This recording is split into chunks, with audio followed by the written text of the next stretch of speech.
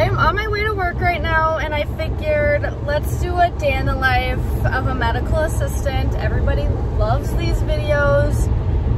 They are my most viewed and most requested, so let's do it. It's currently 8 a.m. I don't start till 8:30 today. It's raining, as you can see. I'm just getting off the highway. I'm like, you know what? Let's film. I have nurse only today, which is where the patients, I need to put my arm down. Sorry, this is gonna be a bad angle, but you get the point. Else I have like zit on my chin, so that's lovely. Kind of hurts too. Anywho, I'm doing nurse only, and no, I'm not a nurse, I'm a medical assistant, duh. But nurses and MAs do them at our clinic. Basically, patients come in for their depot shots. I work in an OBGYN clinic for incision checks after C-sections, for blood pressure checks, for non-stress tests for our pregnant patients. Basically, they come in, they don't need to see a doctor. Obviously, if they have concerns, a doctor will pop in and answer questions. But if it's straightforward and to the point, the nurse or MA can just kind of do their thing and then send them on their way. So I don't work with a provider today. That's why I think I'll be able to get away with filming. I'll try to get as much as I can. Obviously, I mean, I can't show patients. That's self-explanatory. And if I have a super busy schedule, like a lot of patients, I don't know how much time I'll have to pick up my phone. But like when I draw up a depot injection, I'll try to like film it at least a little bit. I mean, we'll see what I can get. But I am about to be pulling in, and then I'm starving, so I'm gonna have to make breakfast. I brought cucumbers, a bagel. I have it in the fridge from the weekend. I think it'll still be good, and cream cheese. So, I mean, I'll show you guys that. And this is my first day going to work with my new hair. So I have it down right now. I'm sure I'll be putting it up as soon as I have a patient. But I should not be filming and driving, but I don't have anywhere to put my phone, and I wanted to film an intro. So I'm pulling in now, and I will keep you guys updated in what my day brings. Nice and rainy today. Happy Monday. Alright, a majority of this video will be voiceover just so I can explain things a little bit better.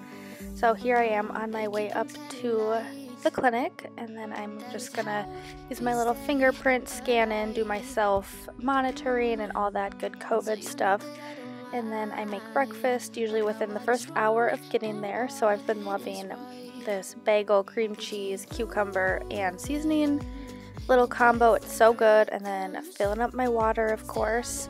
And here's our tiny little break room that they shove like 20 of us in.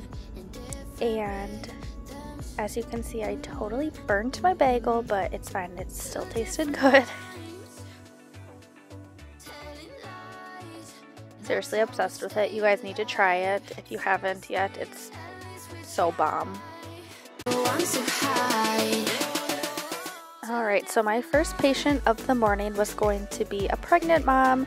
She needed a non-stress test, and we abbreviate that as an NST.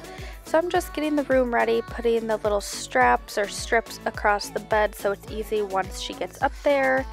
And I forget why she needed it. I think she had hypertension and was advanced maternal age, meaning she was above the age of 35.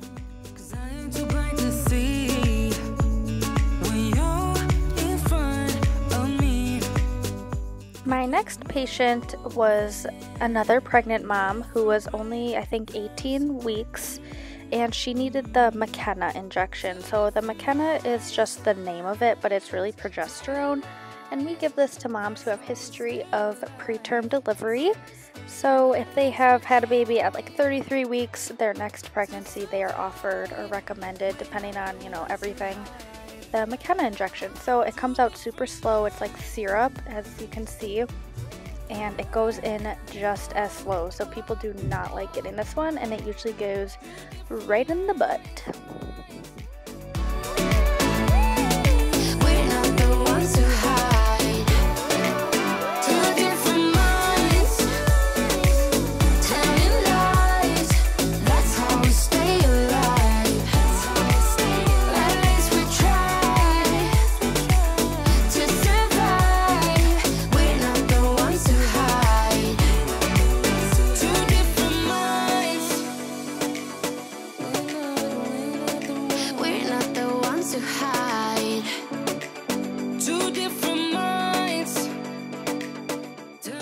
And then that first NST was done, so I'm just cleaning the bed and the machine and getting it all set up for the next one because I had 2 this particular day in the morning. Okay guys, it is 12:30. I just ate lunch. Forgot to show you guys. But I have some charting and catching up to do. My morning was crazy. Everything was just kind of a fiasco, but we're good now. Afternoon should be better. Sorry, I'm talking quiet. These rooms are not very soundproof, but oops, my finger's on the camera. So my next patient after lunch is gonna be an incision check, so I'll show you guys how I set up for that. Everyone does it a little different, but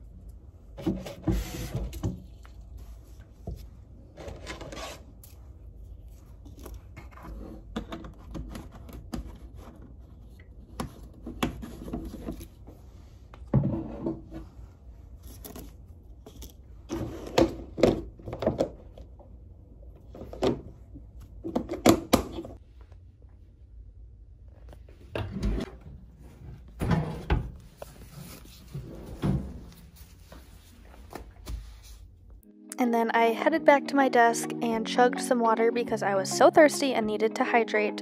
And then my next patient arrived, so I was just doing some pre-charting and going through her chart, seeing if I needed to know anything.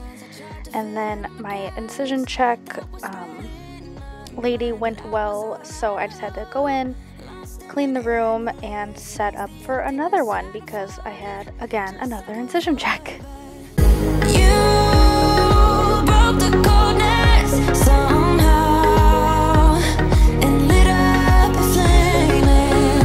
Ooh, I was done feeling hopeless, screamed out loud because it felt impossible in my bones, like getting blood out of the stone on my own.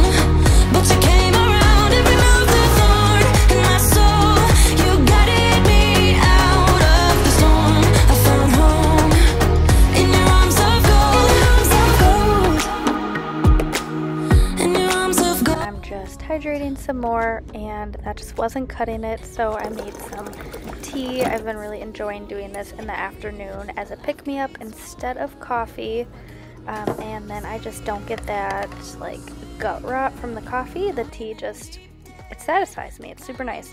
And then I'm just, you know, moisturizing my hands because they get so dry, and I decided I had not cleaned my stethoscope in probably a couple days, so I like to take a little alcohol wipe and just wipe it down. It gets so dirty. I don't know how. It's so gross, but I try to wipe that down a few times a day, but I've been slacking.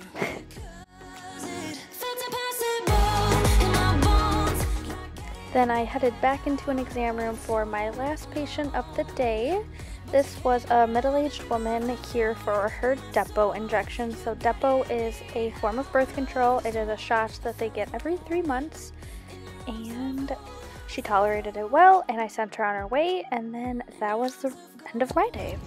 All done, leaving now, and it's like 4:15, I think. My last patient was at, I don't know, 3:30? Try not to get the name of the clinic in the back just because of privacy reasons. I think it was in there, I don't know. I don't really know how much footage I actually ended up getting, so I guess we'll see once I piece everything together. I hope it's enough to make like a substantial vlog. I'm guessing I'll have to do a lot of voiceover parts because obviously I wasn't like talking during all of it, if you know what I mean. Also, my works logo is right here, so I'm trying not to show that either. Not that I really care, but I don't know, I feel like whatever. I'm going home now. Okay, anyways, thank you guys so much for watching today's video and day in the life of a medical assistant. Normally I work with a provider, but he was out today, so I did again what I said, no, those nurse onlys. I had a no-show this afternoon, so then I just kind of helped around other providers, did miscellaneous things.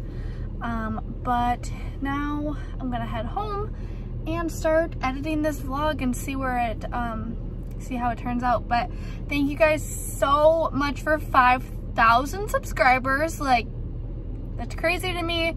I'm at like over 5,000 now, like 5,100 something. Like, I am growing faster than I know what to do with. So thank you, thank you, thank you. And follow me on Instagram if you're not already. It's just sophia.d.dreas. I'll put it in the description box below. But yes, thank you guys so much from the bottom of my heart. It means so much to me.